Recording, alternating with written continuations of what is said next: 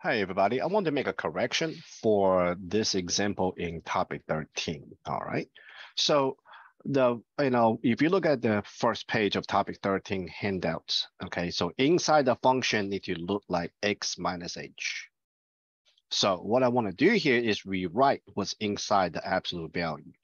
So what I can do, see, this is not x, this is half x. I need to make it look like a x minus h.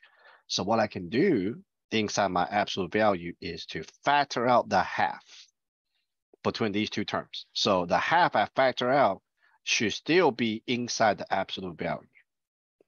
So if I factor out half going to half x, x times, half going to positive 2, half going to positive 2 is basically 2 divided by half, which is a positive 4. So this is almost an x plus h, right? So this plus 4 really is x minus a negative 4. So now I got x minus h. So matching it up help us with some of the answers. So this is a radical function. All right. Horizontal shift. So x minus h is negative 4. So technically, this is where my correction is. Your function has shifted to the left 4 places. All right. It's still going down. Number 3 is still down 3. The k is right here. All right. Still reflection. Reflection about the x and y axis is still none because there's no negative sign in front of the absolute value or in front of the x.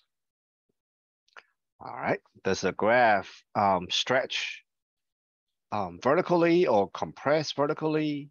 So there's not a number in front of the function, so that's none. So let me, as I come down here, let me rewrite my function, okay? So my function start out with f of x equal to absolute value of a half x plus 2 minus 3, and I rewrote it as half times x minus 4, excuse me, plus 4 minus 3, which is the same as x minus negative 4 minus 3. All right, horizontal compress and stretch.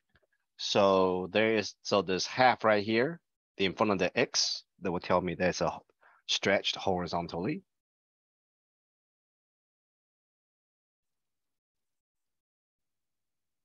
All right, the x-intercept is still the same as what you saw on the lecture video. Still gonna be 2, 0 and negative 10, 0. The y-intercept still gonna be 0, negative 1. So the graph, so the very bottom of the V, right? The absolute value function, every single point is going left 4, down 3.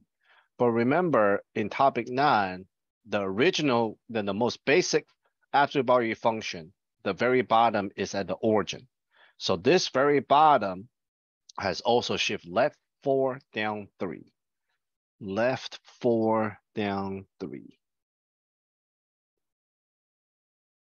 X-intercept, y-intercept. So your graph looks something like this. Okay. Left 4, down 3. So the range, the very bottom is negative 4, negative 3. So the range got to be from negative 3 down to up to positive infinity. Okay. So there's just a quick correction on this example for topic 13.